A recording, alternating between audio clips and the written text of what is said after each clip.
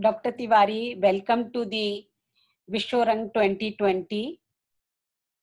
Dr. Tewarie was the principal of the University of the West Indies from 2001 to 2008 and continued as Pro Vice Chancellor for Planning and Development of the University System until he became Minister of Planning and Sustainable Development in 2011. He is a learner, teacher, researcher, writer, development enthusiast, and politician. He served in the parliament for 15 years as both MP and senator and was twice a cabinet minister. He has written 4 books on diverse topics and scores of articles on education, culture, the arts, business, and sustainable development. Dr. Tewarie ji, welcome to the Vishwarang 2020. We are very happy that you could join us.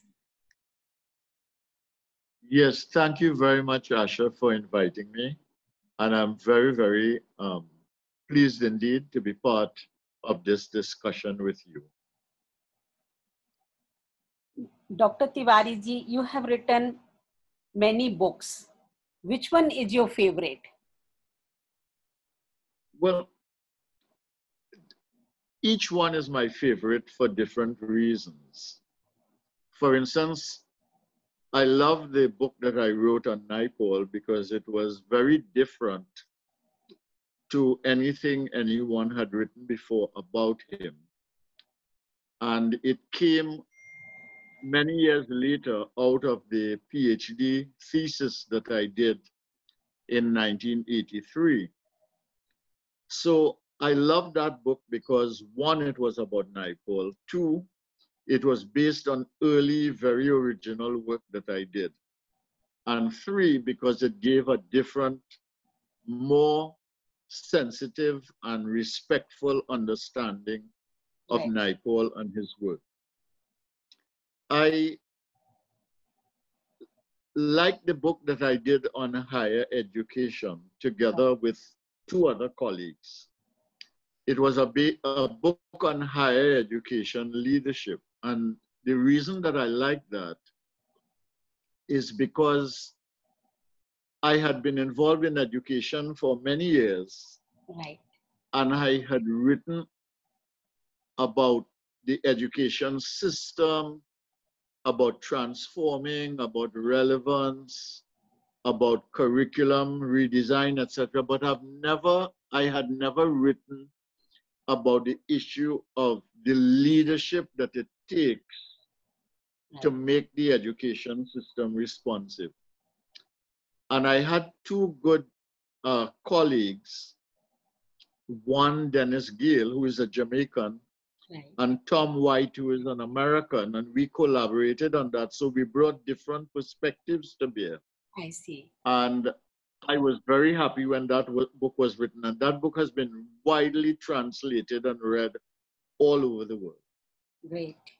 I enjoyed the book on Caribbean economic development because it made 2 critical points about Trinidad and Tobago and the Caribbean economy. 1, it addressed the issue of an oil economy or an economy that is dependent on one product and what that does to the rest of the economy if you're so focused on one single export generating product. I think that was very important. And the second point that we made that was very vital, and my colleague there was Dr. Roger Hussain, who has been my colleague for many years. He's at the University of the West Indies now. He's an economist. The other point that we made is that when you have a high earning product such as energy, the reality is that you create a dual economy with dual levels of wages. And that makes it very difficult to either cause diversification to happen, to cause investment to happen in the non-high earning sectors. Right. And thirdly, it makes it very difficult for entrepreneurship to develop, to diversify the non-high earning sectors of your economy. And then we made other points, but those were very, very critical and I think very insightful points about the nature of Caribbean economies and especially Trinidad and Tobago. Right. And the fourth book, and I would have to say perhaps I love that book the most now, is the book on sustainable development, thinking it through, making it happen. Right. Because I think the importance of that book was that the articles in the book traced my thoughts from 1997 to 2015. And it traced my thoughts as an academic, as an intellectual, thinking about the society and development, but it also traced my thoughts and the implementation of those ideas that came from those thoughts as a minister responsible for planning for the country. Very nice. And because of that and the consistency and the evolution of thought, I thought it was an important contribution to the development of my own ideas, but also an important contribution to the development of ideas in Trinidad and Tobago as a society and to government and government policy in Trinidad and Tobago. So I would say I was happy with all the books, but perhaps you got me to say that I was happiest about the last book that I wrote. Okay, great. That's great. That's great.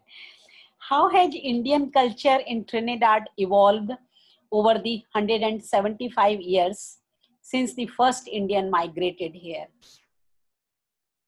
Well, first of all, I would like to say that India and Indian civilization did Trinidad and Tobago a big favor by sending some of its people to places like Trinidad and Tobago and Guyana and Suriname and the other islands of the Caribbean, from Jamaica all the way down, because we have Indians all over. I think they did the Caribbean as a whole a great favor by sending some of their sons and daughters to the Caribbean, even though they sent them as laborers and workers in a very harsh system of indentureship. Because I think what India did by doing that was that it put the Indian presence in the New World, first of all. Right. Secondly, it gave Indians who migrated here, Right. in whatever form, an opportunity in the New World to realize themselves in a different environment, but also to contribute to building of the New World in whatever society they came. And I think that the third thing that they did, that India did by sending my ancestors here, was also to expand Indian civilization into the New World. Right.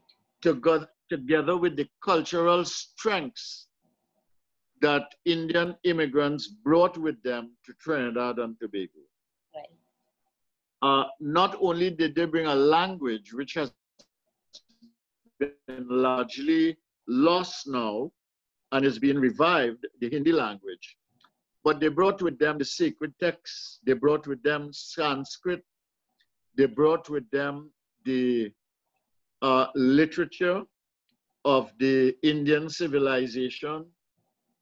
They brought the knowledge of Hinduism, the knowledge of Islam.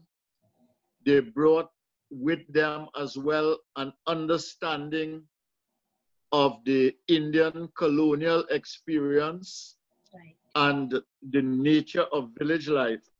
And out of those things, Indians in Trinidad and Tobago and the rest of the Caribbean were able to rebuild a life built based on memory, Right.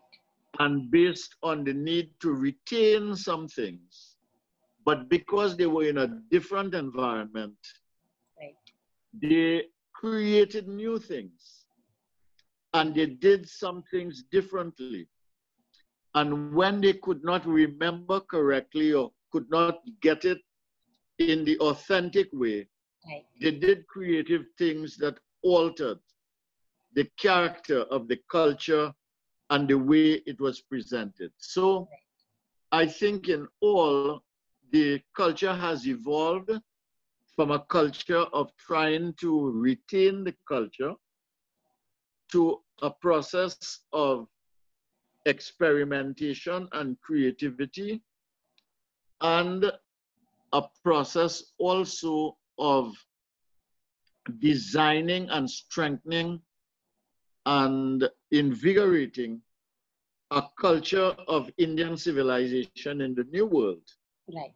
At the same time, it has had to interact with other cultures here, European culture, African culture, Right. the Creole culture that it found here. And it has been able to interconnect with those and create new forms in terms of music, in terms of designing ways of engaging and being and seeing and doing, so that the culture has, some of the culture has been retained, but a lot of it has evolved, it has diversified, it has created new things, and it has been the basis of influence even of the cultures around it, whether it is in food, whether it is in music, Right. whether it is in celebrations. All of those things have made a difference here. Right. In what ways can contemporary advances being made in India be of value to Trinidad and Tobago?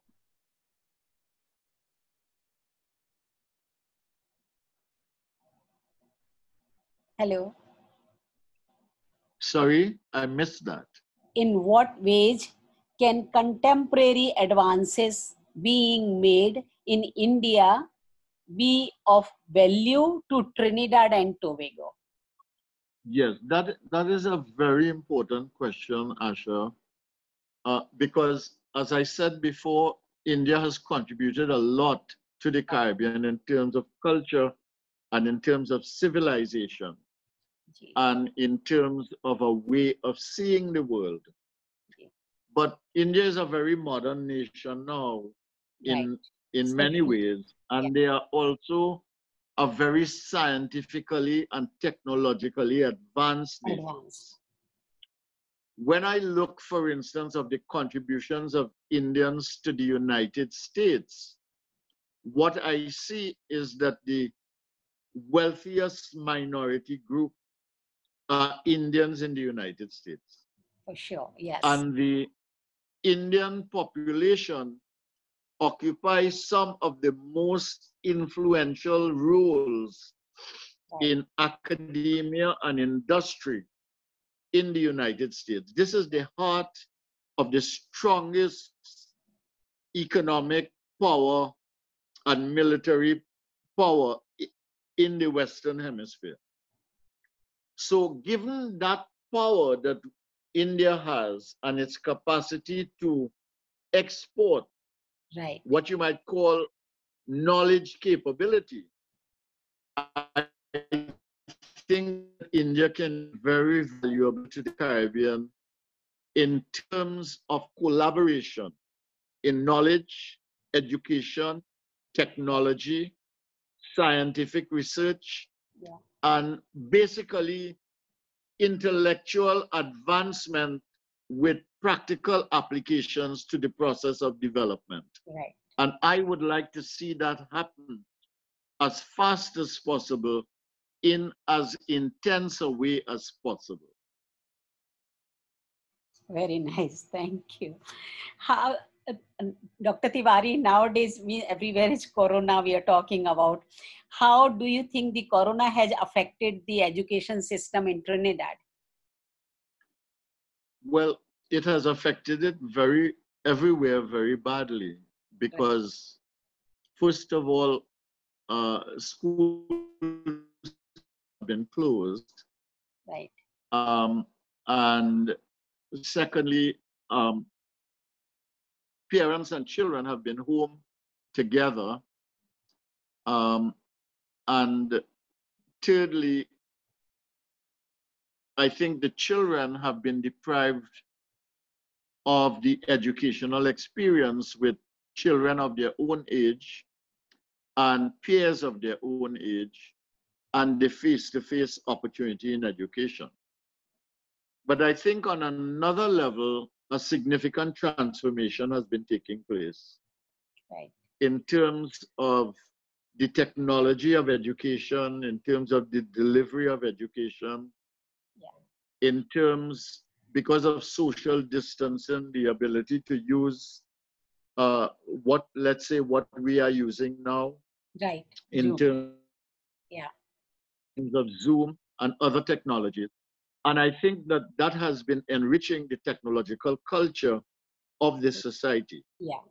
I think it has been easier for students who Right. adapt more readily to this culture than it has been for their teachers who are older and Right. have perhaps a little more difficulty in adaptation.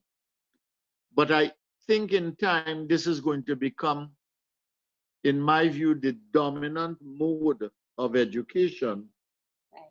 and perhaps supported by some face-to-face encounters in education. And I think what we can say about COVID is that COVID has forced us Right. to transform education and the culture of education, the modes of education, the delivery systems of education, and that it is not likely to go back to the old ways anymore. I It has certainly also made international education easier easier for sure. Yes. because you can do a course in India from Trinidad and Tobago, Yes. and Indians in India can do a course from someone in Trinidad and Tobago if they have the interest. Right. So anywhere in the world that you are, you can be a source of education to anybody else in the world from anywhere. And that holds true for others in other parts of the world. I agree. Dr. Tiwari, what is your opinion about the Hindi situation in Trinidad?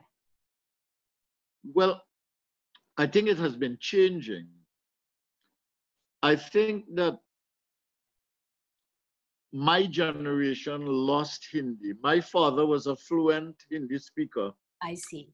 and my mother did a lot of her conversation. She used to run a shop, Okay. and she did a lot of the conversation with her customers, Right. partially in Hindi, Okay.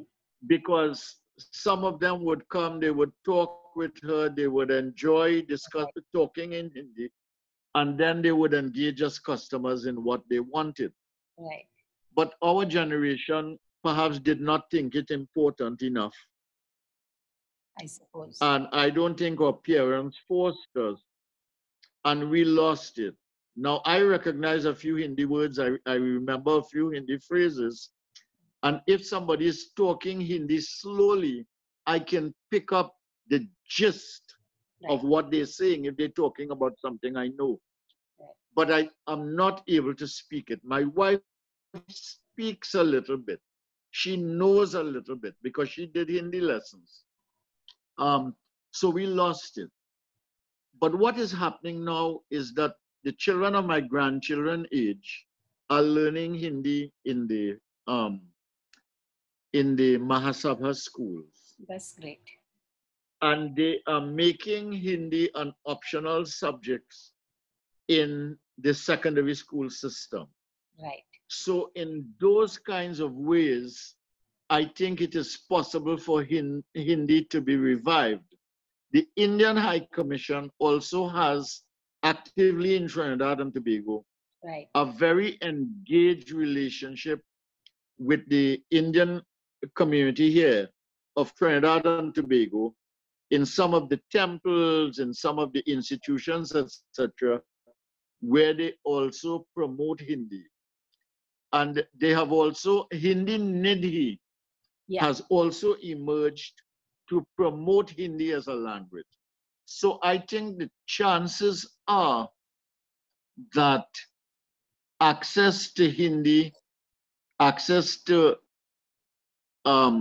Hindi language in education and the promotion of Hindi is likely to continue more as a second language and as a cultural language than perhaps as a first language or as a language you want to engage in on a regular basis.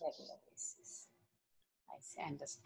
Any interesting incidents, Dr. Tewarie, would you like to share about your career in education? Anything very interesting to you? Well, what I would say is that whenever I've taught at the secondary school level, I've taught at the undergraduate level, I've taught at the graduate level, including PhD level and PhD supervision. But I've also been an educational administrator for a business school and for a university. That's right. And I think there are two things that stay with me.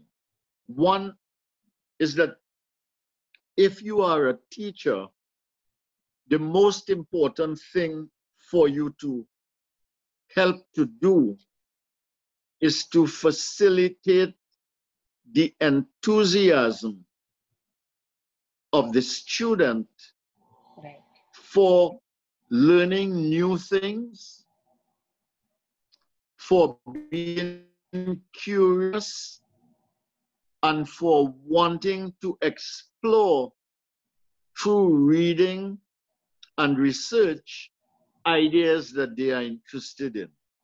Right. To me, that is the essence of a good teacher, not to impart to the student or try to get things in his or her head, but to cultivate the joy and the desire for curiosity and learning, and to stimulate the hunger to know more and to be willing to go the extra mile to find out and discover what you want to know. I think that's an important thing. And I think the second thing that has stayed with me in my experience is that, I mean, the whole point of education is human development. That's right. Family development, community development, societal and development, and economic and sustainable development. Right. And if you do not align your education strategy or your education systems or your education thrust with those values, developing the human being, making sure you strengthen the families, making sure that communities benefit, making sure that society improves and becomes better and has higher aspirations, and ensuring that people have the economic means to make themselves better off and enjoy a better quality of life. I think then the whole purpose of education is lost. So for me, education, the two essential elements of education are stimulating curiosity and the desire to learn for its own sake, Right. for the human individual. And secondly, making sure that education connects with the different aspects of development from human to industrial and civilizational. And if we can get those two things connected, I think we can have great societies in the world. And we can improve human civilization. And we can also deal with all the big problems that we are faced with now. COVID, climate change, sustainable development issues, the inequities that are glaring in the world, the vulnerabilities that we've come to appreciate now, especially exacerbated by COVID.